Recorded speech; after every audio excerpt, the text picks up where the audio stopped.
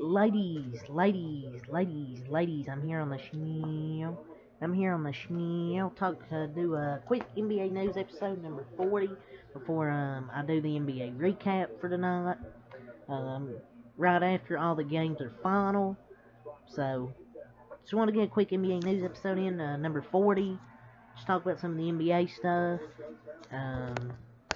So yeah, let's get right to it. Stephen A. Smith said Steph Curry and Klay Thompson are the best duo in the NBA. I still think they're the best duo with that Warrior system. They're just really hard to guard on ball. Even Klay Thompson, maybe not on ball as much anymore, off the ball. It's just so hard to guard these two, especially Steph Curry on and off ball. You gotta keep up with him the whole way. You just can't stop running. And Klay Thompson with that catch and shoot, he's still good. I mean, people on Twitter say, "Oh, he's washed," stuff like that. He's just coming off an two. Could have been career-threatening injuries, but last year, yeah, he did struggle at points. He had ups and downs, but that's expected in your first however many games he played back from a torn ACL and a torn Achilles. And he played decent against the Lakers. Had a few first half didn't play well. Second half played pretty good. So, and Steph Curry and Klay Thompson still think are the best duo in the NBA. There's some still good duos, but I'm still taking Curry and Klay just because they're on my favorite team. But there's still a lot of good other duos out there. But I agree with Stephen A. Smith here. Stephen A. Smith also goes in on LeBron James for getting rid of championship shooters for Russell Westbrook. So yeah, you know, LeBron James wanted Russell Westbrook on the team. So basically, Stephen A. Smith goes on here talking about LeBron James, basically getting rid of championship shooters like they have in that bubble run. They had some really good shooters like KCP, pretty decent shooter. They had some pretty good three-point shooters, but they traded them away for Russell Westbrook. They got Kendrick Nunn, who's inconsistent as hell shooting. Russell Westbrook can't shoot worth a damn. Patrick Beverly can't shoot worth a damn. Anthony Davis has struggled at times to shoot. LeBron James has struggled at times. It's just that Lakers team's not really constructed good. It's not constructed good with shooting, and that, I mean, it goes to the front office as well with Rob Pelinka as well for building this poor constructed roster, because they just can't shoot. I mean, they can't. They're shooting like 20% in both games for three, like 20% of the season through 2 games. It is not looking good for the Los Angeles Lakers.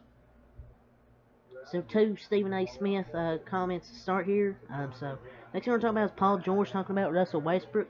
He said, "I don't get the hate or shade or the stuff that's thrown at him. He's one of the best players to ever play this game. He was very easily a 30, 10, and 10 guy when he had the keys to the team. We can't forget about that." Paul George on Russell Westbrook.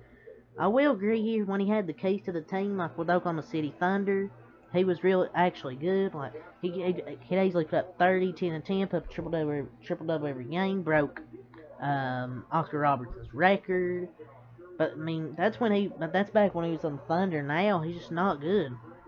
I mean, yeah, he had a good game against the Warriors, and his defense in that game, it's a little bit more hated than it probably should be. I mean, yeah, he went 0 for 11 in that game. Did he shoot good? Hell no. Didn't he make a shot? But his defense was good, and he didn't turn the ball over. In the first game against the Warriors, he's probably their best player on the floor.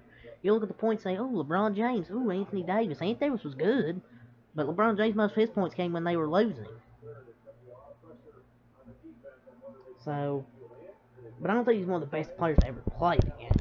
That's kind of an exaggeration, but sometimes I don't get the hate or the shades thrown at him for his, I mean, maybe for his poor shooting, which he's just not a good jump shooter. I don't know what people expect. He's just not a good jump shooter at this point in his career. So yeah, Pat Bev said this, which is a laughable quote. He said, and quote, "We're going to the playoffs." Pat Bev's message to Lakers fans.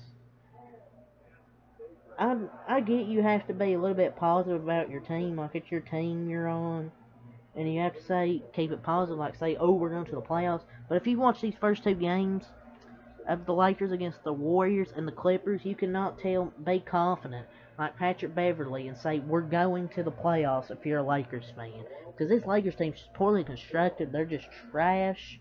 Like, I don't get it. This team's trash. Like, this is just such a laughable quote.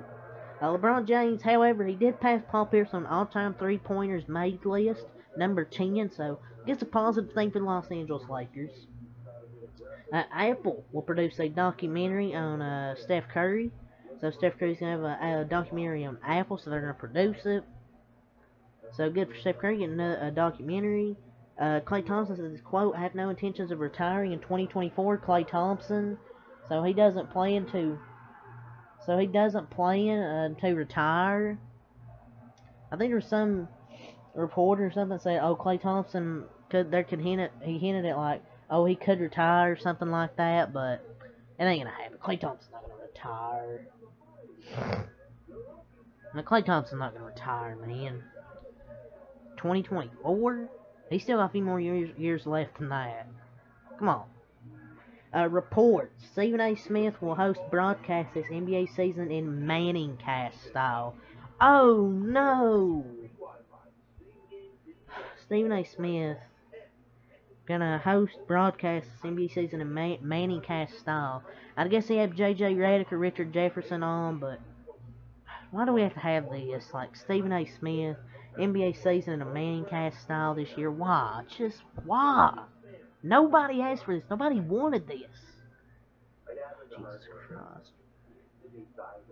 Report Shaquille O'Neal documentary series set to premiere on HBO later this year. I think it's a 4-part series for Shaquille O'Neal. So Klay Thompson, or not Klay Thompson, Steph Curry and Shaquille O'Neal get some documentary series as they deserve. The last thing I'll talk about is Stephen A. Smith says the Brooklyn Nets need more girth. So yeah, Brooklyn Nets have not looked good.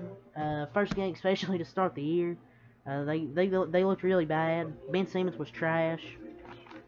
But what new? Looks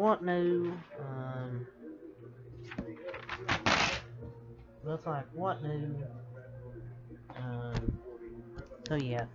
But that's all for this video, ladies and gentlemen. Next time I'll do the NBA recap later tonight.